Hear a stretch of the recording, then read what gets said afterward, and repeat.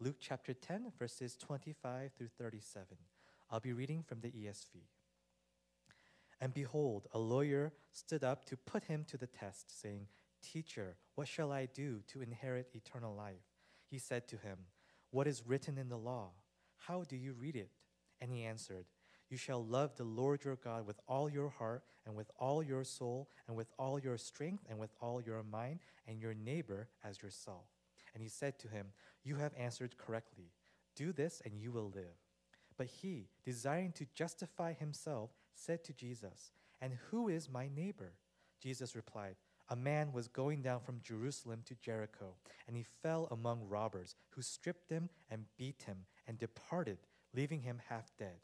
Now by chance, a priest was going down that road, and when he saw him, he passed by on the other side. So likewise a Levite, when he came to the place and saw him, passed by on the other side. But a Samaritan, as he journeyed, came to where he was, and when he saw him, he had compassion. He went to him and bound up his wounds, pouring on oil and wine. Then he set him on his own animal and brought him to an inn and took care of him. And the next day he took out 2 denarii and gave them to the innkeeper, saying, Take care of him, and whatever more you spend, I will repay you when I come back. Which of these 3 do you think proved to be the neighbor to the man who fell among the robbers? He said, The one who showed him mercy. And Jesus said to him, You go and do likewise. We are going through the Emotionally Healthy Spirituality series as a course, but also during our worship together. And then today, and then we are at the topic that how you and I, we are encouraged to grow emotionally, a mature person in loving other people. The parable of Good Samaritan is perhaps the best well-known parable. And then if you stop anybody, and then they will tell you, hey, what is this about? And said, oh, it's about helping people who are in need. It's about, somebody who was robbed as they were going, he was going from Jerusalem to Jericho. And because he was in need, stripped of all things, and half dead, and lying in some place, in a seemingly dangerous place. And priests went by, but then stepped aside, and then didn't go, and then helped. And then Levites came by, and then didn't care to come to look and to help. But it was Samaritan people, somebody that Jewish people they really despised and did not like. And then came by, and got involved, and then took action, and then helped that person. And then, it's a wonderful story. And then that's what a Christian is supposed to be, and loving God and loving other people. And that's kind of the general picture of how people understand. But Jesus says, go do likewise. And then Jesus said, this is a command. Many times people, I included, think of this Good Samaritan passage and command to love others as an option. Like, I'm doing my best serving small group and I'm participating, but do I really have to, be kind to people that are not nice to me? And do I really have to put up with these people? Do I really have to love them? And we often think of it as an option. But as we go back to this passage and as we look at this a story one more time, and then a story one more time, and then we see there is some important truths that you need to wrestle with as we think about, Jesus' command that you not only need to love God, but love others. And then how are you going to be a good neighbor to other people? And before you leave, you need to think about this, because that's what God's word for today is speaking to you and speaking to me.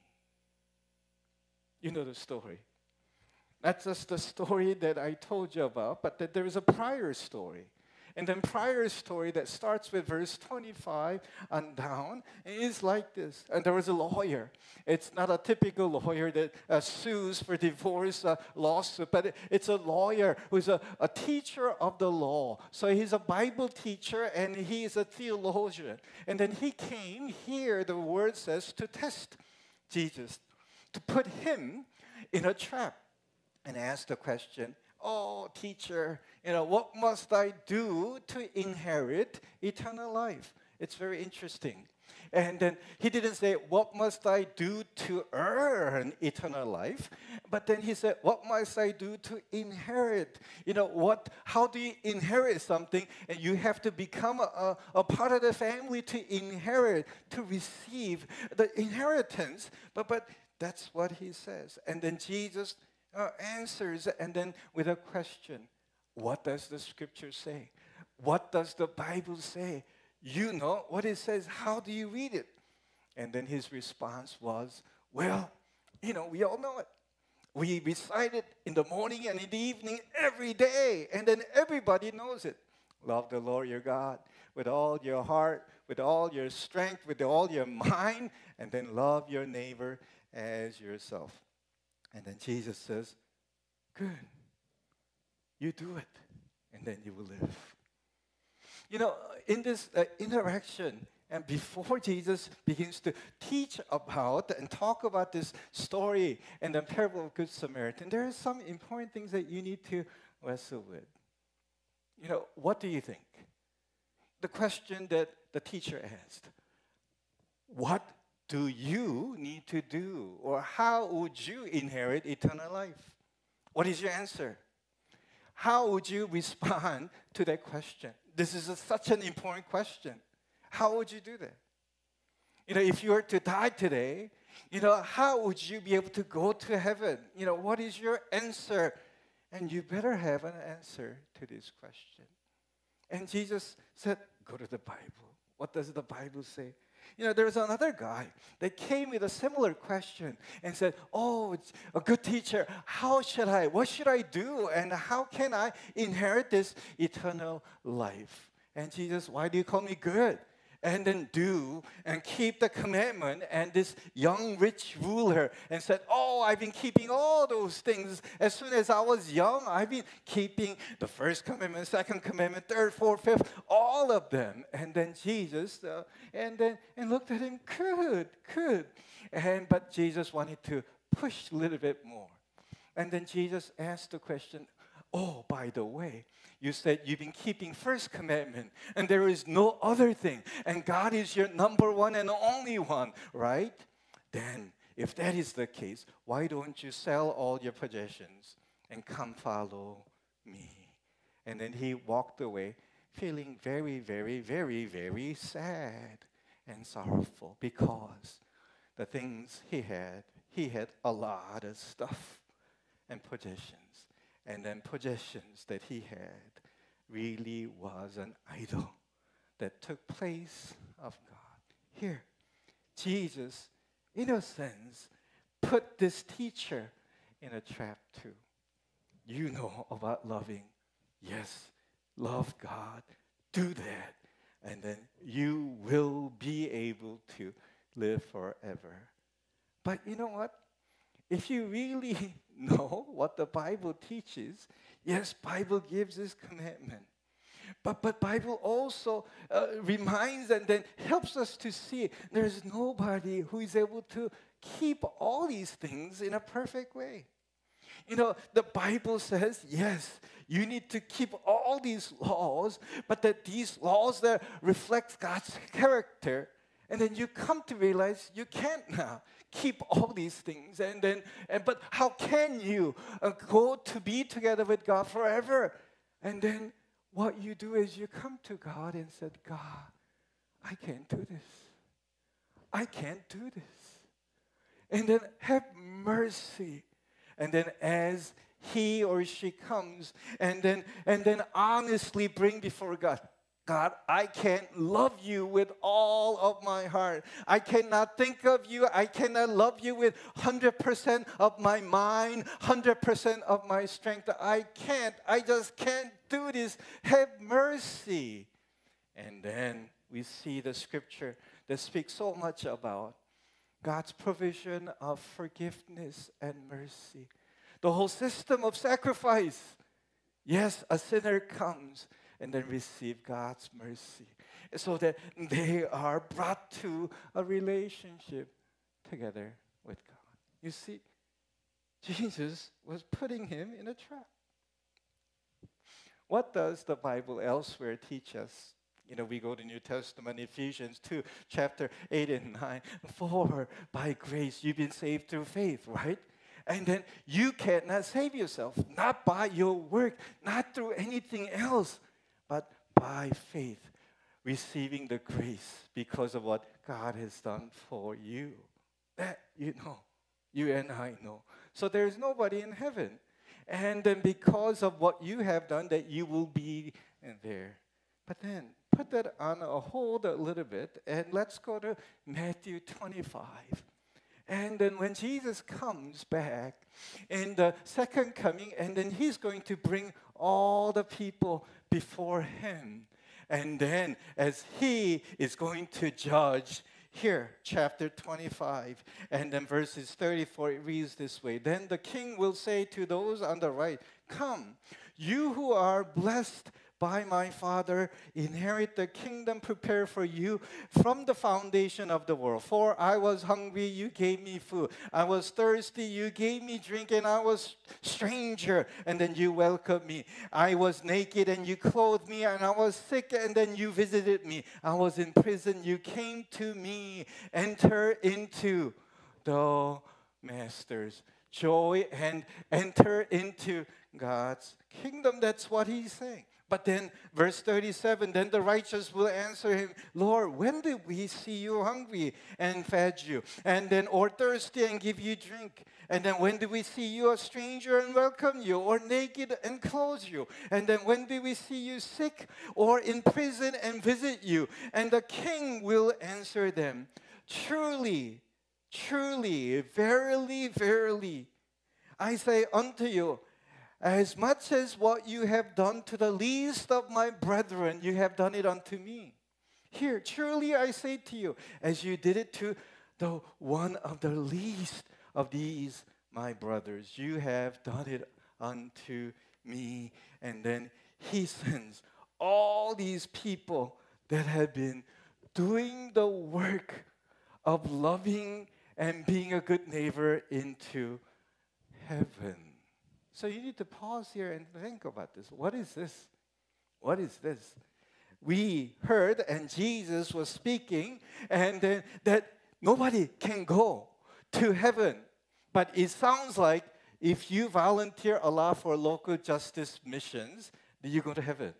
Or that you help a lot of people, or your job is a social worker, it seems like you have a higher percentage of a possibility going to heaven because you're paying attention to these people. Is that what it is?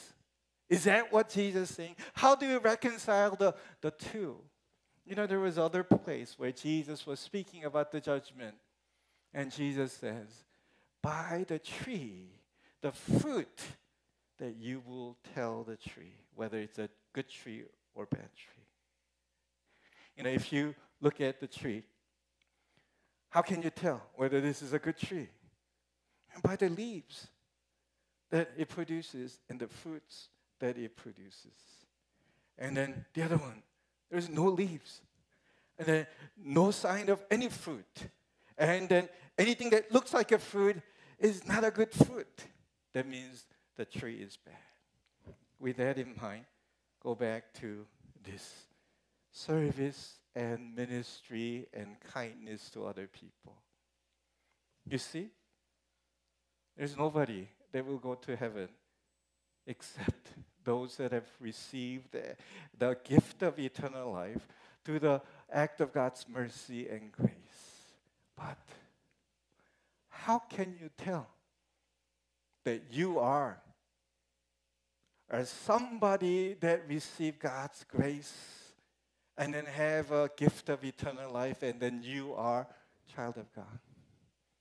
Except by the fruit of your life.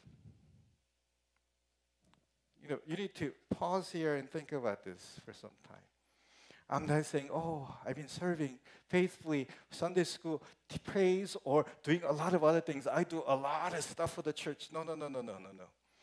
Jesus is not particularly looking for activities that you do, but Jesus is noticing the evidence of life, evidence of mercy, evidence of grace that has transformed your life, and that is bearing fruit in your life, through your life, touching the lives of other people. Friends, you need to pause and think about this. One day when you will stand before God, He's not going to say, hey, how many times you accepted Jesus? No, He doesn't have to answer question. He will see the evidence and fruits of your life, whether you are His, that you are His children, that you are His servants and followers, or you're just religious people. Let this sink in.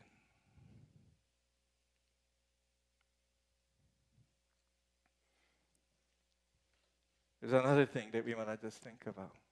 As we look at the story of the Good Samaritan, what's the difference? Priests were the people that knew the Bible well, and then they were not only helping people experience God's mercy, right, through sacrifice, but also these were the people that were teaching the Bible too. Oops. These were the people that were teaching the Bible about God's law, the justice, and then how we are to live as God's people.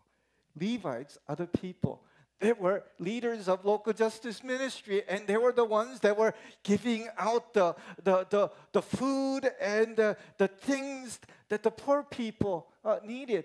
And these were the people that were involved in the ministry. But then they didn't care to stop when they saw a person in need and they passed by. Except the Good Samaritan stopped. And then the difference here, this passage is speaking about, and then it records this way. Luke 10, it records this way. But verse 33, when a Samaritan as he journeyed came to where he was, and then when he saw this man in need, he had compassion. He had compassion. And then he went to him and then bound up his wounds and poured on oil and wine. And then he set the man on his own animal donkey and then brought him to an inn and then took care of him. And the next day he took out 2 denarii and then gave them to the innkeeper. Take care of him. Whatever you may spend, I will repay you when I come back. The main difference is not just what he did, but the first reaction here. When he saw that man in need, he had compassion. And then this is it. This is the secret. He had compassion that made him respond to a person in need. And this is the key. We're not talking about, yes, you got to do more things. You got to volunteer more. You got to help out people more. No, we're not talking about actual doing things. But that actual doing needs to come out of what you have in you, out of your being. And being a loving person. And then out of you having a heart of a love and compassion for people. And then you live that out and then be a neighbor that Jesus is talking to you about.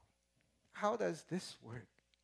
We need to take a step back and then think about this together. What's this compassion? It's the emotion that describes Jesus the most. Jesus, when he saw people that were harassed, and Jesus had compassion on them. When Jesus saw people and that were oppressed, Jesus had compassion on them. He was moved with pain inside. And then he was feeling their hurts, and then he was moving. But then, this is very similar also to, God's love in the Old Testament, of how God, who had love and kindness, mercy upon people that were sinners and people that belonged to him but who continued to go astray. God who having mercy and kindness, upon people that are undeserving. And it speaks about God's covenantal love. And that is what the word here is speaking about. Here. This Good Samaritan had this compassion. But then remember earlier on, if we go back, and then Jesus asked, hey, what are the greatest commandment? What is the Lord required in the scripture? Oh, love the Lord with all your heart, with all your soul, all your strength and mind, and love your neighbor. Okay, going to love your neighbor. How can you love? You cannot love unless you have the compassion for the neighbors. But how can you have this compassion for the neighbors? It's not how to talk to people. It's not how to lift up other people's burden. No, having this compassion for other people, that you're feeling sick and you're feeling the pain, and then you just feel like, this person is in the same situation I am, what I have gone through, and then I just cannot help but to, just identify together this compassion. How do you have this compassion? But that is connected to, as you grow in loving God, God begins to touch your heart and enlarge it, and then put His love so that you begin to look at people differently. You begin to experience God's love in you, reaching out to people. How do you grow as you receive more and more and more of God's love in you? As you learn to grow in response to God and say, God, there is nobody that loves like you do. And then you know all my faults and our brokenness and pain and shame and guilt, and you still love me, accepted me. And then you call me your beloved, and then you love me, you forgave me, you accept me. And there is nobody that loves like you do. And God, thank you for that love. And then God, you are continuing to love me, pouring your love upon my life more and more and more and more. And God, I love you. I love you. I love you. There is nobody that is more important. Loving you is more important than my life. And then as you learn to grow in response to that love, you begin to experience your heart being enlarged with His love, touching and transforming you. Begin to see people. Begin to identify. Begin to love them. Friends, this is very important thing.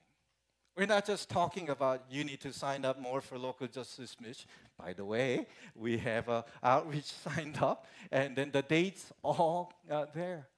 But so much more than you coming and doing service and thinking, yeah, I've done it, I did it. No, forget that.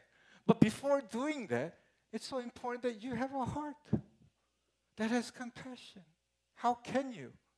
Unless you experience God's compassion for you. How do you do it? That you come to God. You come to God.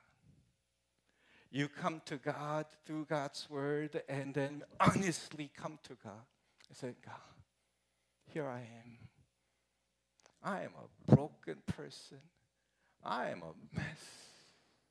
I don't even like myself. But then you hear God whisper His words of love in times of prayer, that you feel His touch and embrace. During time of worship, that you feel Him lifting up your burden. And then as you have time opening God's Word, God, I don't know how to live my life. I don't know what to do. And then God coming and then appearing and showing His presence, that He's with you. God, I'm going through such a depressing thing. What do I do? And then you begin to feel in the midst of same thing that you're going through, that His presence with you, helping you to see, hey, I'm with you. I'm holding your hand. We're going to walk through this thing together. And then you experience God.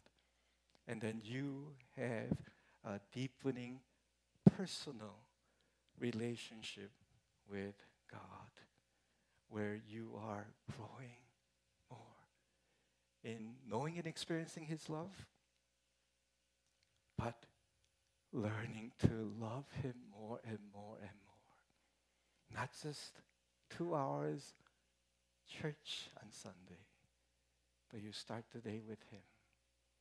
Walk with Him. Begin to say, thank you, God, for that meeting. Thank you, God. Thank you, God. And begin to see that God is with you all through your life. And then as you respond to Him more and more and more, you grow deeper and deeper, deeper in His love. And then as you grow deeper, deeper, you begin to able to embrace other people more and more and more and more. You know, Jesus, how did He practice the growing deeper of with God the Father? Remember, in the midst of a toughest time, and then wilderness, and then as He was preparing to go right before, and then God the Father, and you are my beloved, in whom I am well pleased. And then He was driven into the wilderness. But that's where He was. Nobody around, but He was together with God the Father. As He was doing the ministry, what did He do? Early in the morning, before He met anybody, did anything, and then He was out.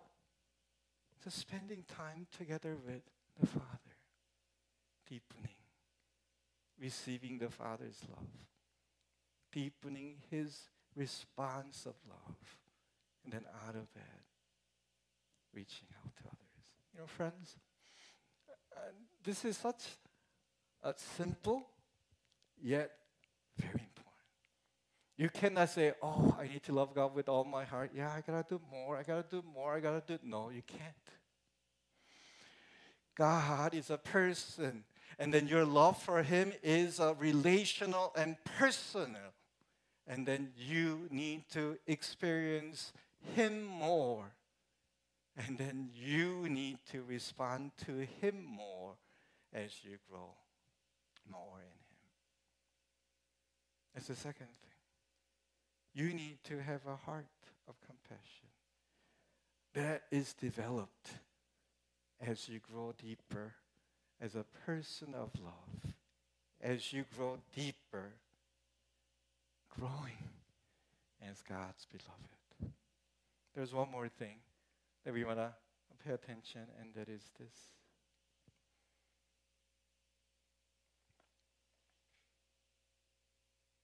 The example of this Good Samaritan person. You know, as we think about, we could very easily, this is a simpler thing. What did He do?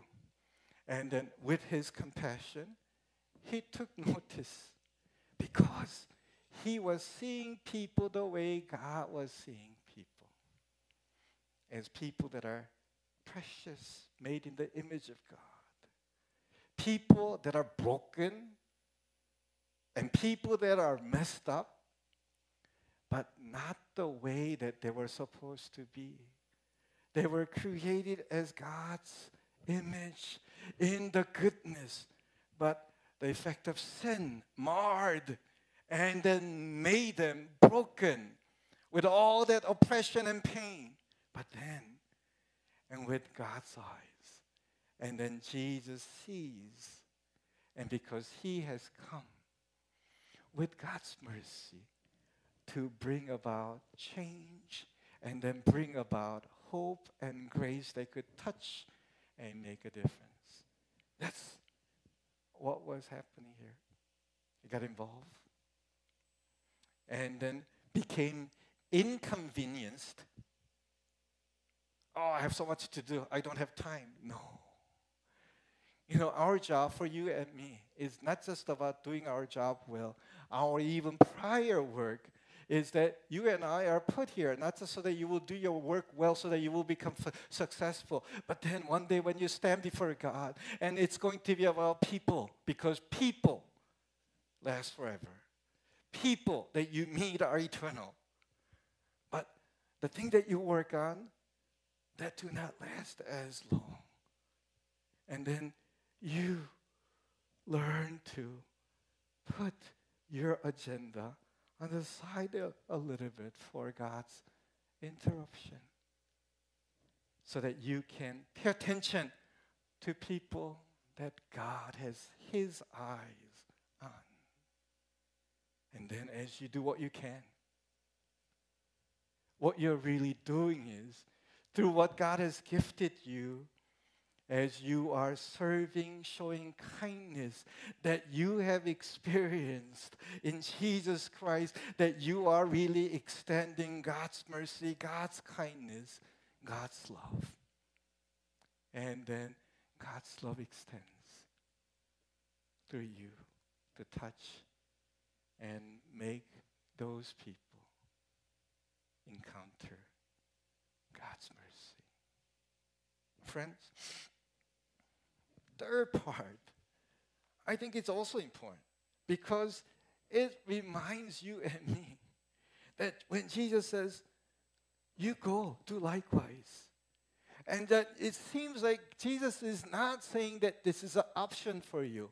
And then if you are a small group leader, or if you've been active at church for 15 years or more, you need to do this. But that Jesus is saying, if you have experience, if your lives have been touched by the mercy of God and compassion of God, and if you know something about God's gift of eternal life, you have it.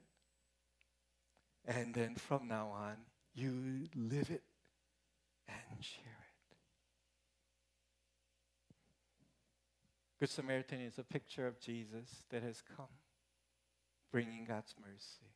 And Jesus said, you too have experienced the mercy of God. And you too start the day knowing that you are here because God put you here. You and your identity, you're created by God. Sinned and broken, but then redeemed by God's grace. Spirit of God living inside of you. And then living with eternal hope and inheritance. Living today on mission with Jesus, so that together with you, that Jesus will continue to extend his love to so many that are broken and that are in need. You need to, and you are to, be people that are living with a new purpose, new calling. You know, a couple of weeks ago, and then some of our pastors went to KGMA left. You know, Dr. Nelson Jennings came and then shared a little bit about that. And then it was a Korean Global Mission Leaders Forum. And then there are many mission leaders came and spoke about different things. But there was one particular person. And then he's an 87-year-old pastor who retired 17 years ago. But then he's keep doing the things about encouraging people for mission.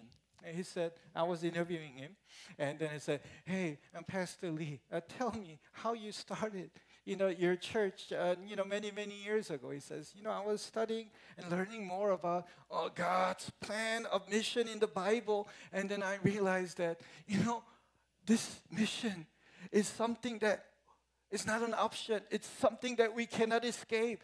This is God's mission. This is on God's heart, and that sent Jesus to come and die for. So we need to take this seriously. So in his church, what he did was, he's giving 70% of their budget, okay, to support missionaries. And so if your child is on first grade Sunday school kids, they're praying for Iran or some other country. And then youth group, high school, junior high kids, they're praying for another country. So in the church, there are 200 plus prayer groups for 200 plus different countries. And then people that grew up the church and says, Pastor Lee told us every Sunday, you're a missionary. We're all missionary. Missions is not something that few people that go, do. No, you and I are sent here on mission. Do not waste your life. Do not waste your time. You need to live with mission and take the gospel, reach out, tell people so that they can have eternal life that's available for them. I was really challenged. All of his 4 children serving in the mission field. But then he was saying to all the pastors and leaders, what better thing is there when you join God on his mission? When God uses you and your prayer, your time, and your service, so that person who are broken, no hope, find hope and become God's children and live eternally. What better thing is there? Friend, today's message, this time around as I was preparing and then studying and meditating, it just took me and it's taking us much, much, much deeper. I started out saying, you living as a good neighbor is not an option. You and I are to live on mission with God, joining his mission, so that through you, that God will bring many that are broken, that are in need, who are dead in sin and transgression, so that they will become God's children forever. Let us pray.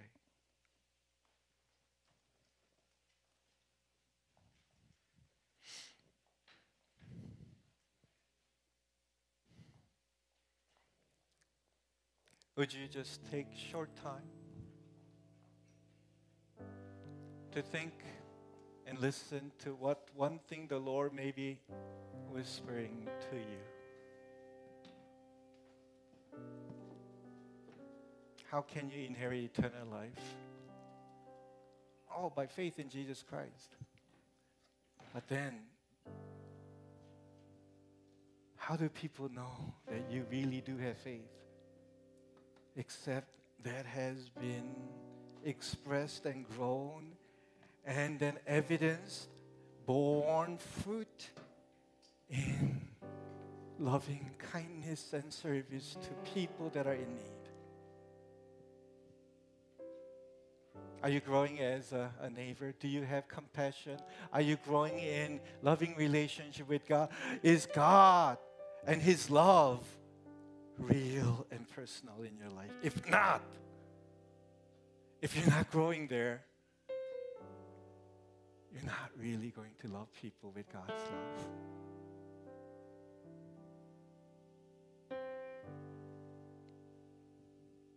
Jesus is inviting you, reminding you, if you have experienced the mercy of God, live the way that God has treated you and then extended His grace to you.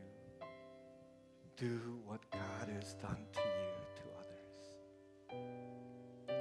Lord, help us, we pray, in Jesus' name.